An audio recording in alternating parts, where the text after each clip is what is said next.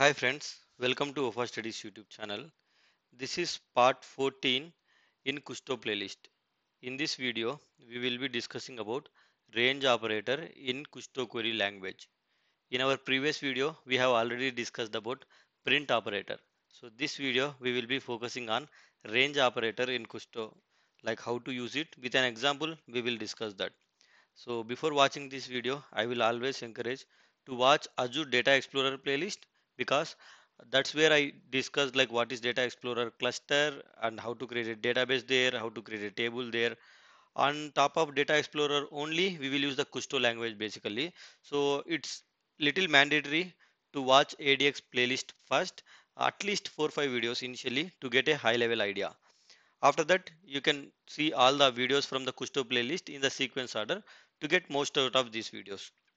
Now, let's understand what is range operator and how it will actually work in Kusto query language. So, this range operator actually generates a single column table with values. In our previous video, we discussed about print operator, right? It will generate a table with a single row, right? With multiple columns. Here it is with multiple rows, single column. This range operator will help you to get output similar to like that, like single column with multiple rows. I will practically explain. If you see here, this output table has only one column called column 1 and which has some multiple values here.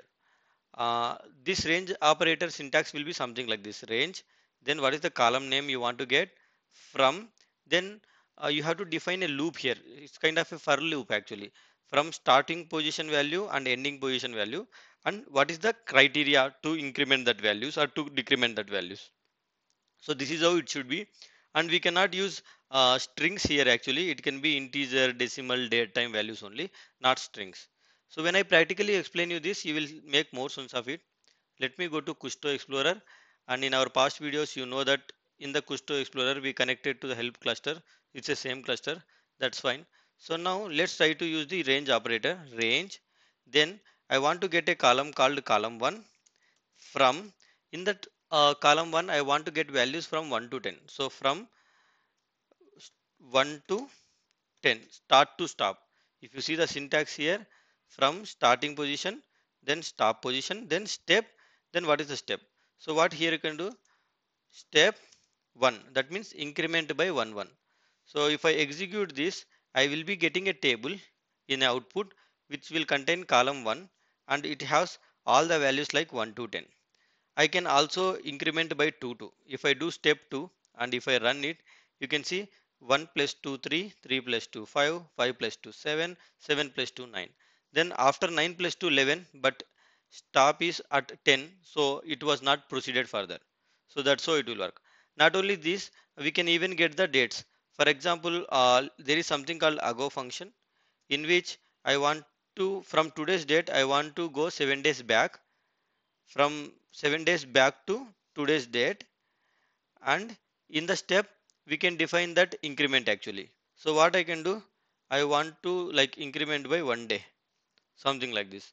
Now if I execute this, I will get like from today's from today to 7 days, that means 18th minus 7, it's 11th, then from 11th to 18th. Okay, so all the dates will come, and I incremented by 2 days, so sorry, 1 day, so it incremented only 1 day, something like that. Okay, so let me go back to the same example where I used from 1 to 10.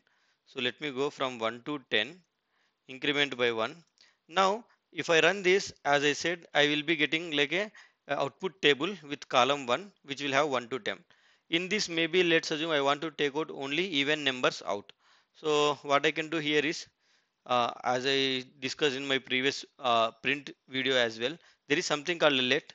Using that, we can store output of any table expression into a variable. So here this entire table will come into table 1. Then table 1, from the table 1, I want to take where column 1 divided by 2 equals to 0. This will get me all the even numbers. So now this entire table 1 to 10 will come here, and on top of it I am using a where operator to filter the data, and I am using a condition where it will completely divided by 0 and it will get 0 out of it. I mean divided by 2 and it should get 0. So this is a logic to find whether it is a even number or odd number, right? So that logic I am using it. Now when I run this, I will be getting all the even numbers. So like this, range operator will actually help you to generate a single column table of values.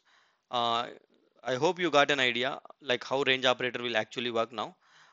In my real-time scenarios playlist for the Kusto, I will try to cover some use case as well using this range operator and everything. Thank you for watching. Please subscribe to my channel and press the bell icon to get the notifications whenever I add videos. Thank you so much.